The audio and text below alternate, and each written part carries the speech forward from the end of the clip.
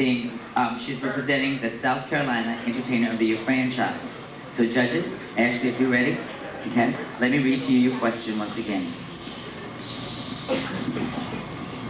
Would you please, in 3 minutes or less, tell us about you, your character, and what specific aspect or aspects of female impersonation influence your creativity?